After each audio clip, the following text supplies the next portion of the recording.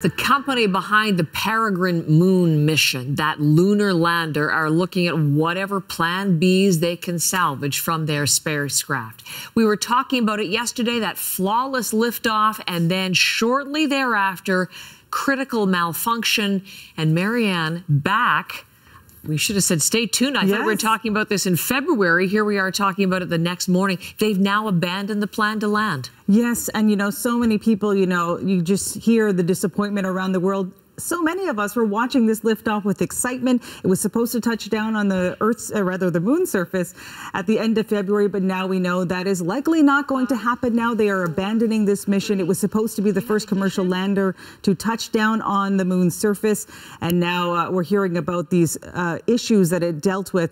There it was on board that Vulcan rocket launching up into outer space. It successfully separated from the Vulcan as it continued its journey to the moon, and then there were some serious propulsion system issues. It wasn't able to properly angle itself towards the sun for energy.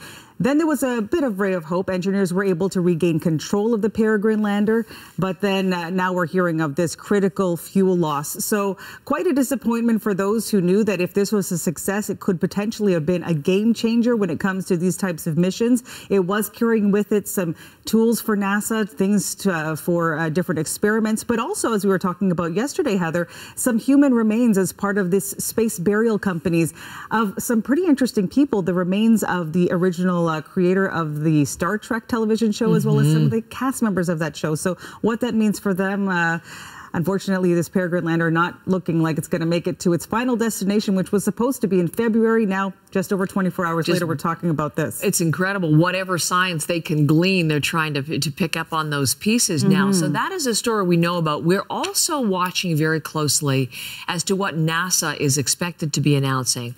A revised timeline in its own Artemis moon missions. And when we talk about Artemis and the moon and NASA, we think of the Canadian astronaut Jeremy Hansen. What are we starting to hear? Yeah, Jeremy Hansen was supposed to be one of the astronauts, but the first Canadian astronaut to be heading to the moon. That was supposed to happen November 2024, so just a few months away. Canadians were counting down to that, but now we're hearing that there will be a delay. It likely will not happen now before 2025. That's according to some officials from NASA. We're expecting an update from NASA later today where they're going to update this timeline and really break down what is leading to this delay.